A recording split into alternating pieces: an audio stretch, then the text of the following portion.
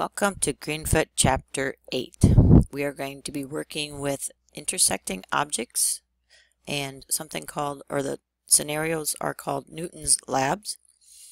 The topics are going to get us more involved in how objects interact and simulating gravity. We are going to use something new called helper classes. The helper classes we're going to look at are smooth mover and vector. We're going to revisit several concepts and solidify some of them. For example, method overloading, utilizing lists, the for each loop. We're going to look at reading the Java API, some applications of mathematics behind smooth mover and vector, helper classes, and especially on modifying code to meet our own needs. The scenarios that we're going to look at are Newton's Lab, Stars and Planets, and Newton's Lab 2, Introducing Gravity Simulation.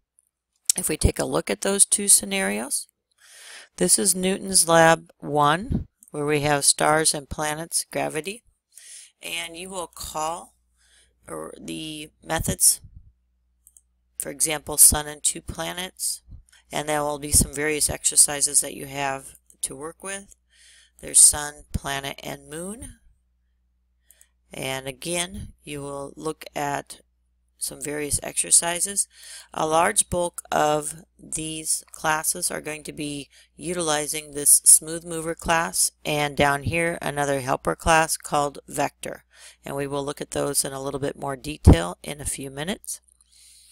The other lab is Newton's Lab 3. And this is one where you're going to be studying the code that's behind the scenes and modifying in order to get the objects to behave differently.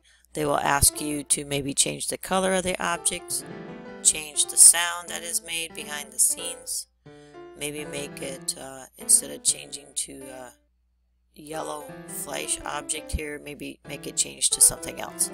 So those are the scenarios that you're going to be working with in Chapter 8, and we will now go back and I will give you, there are going to be some helper videos, so please be watching for those.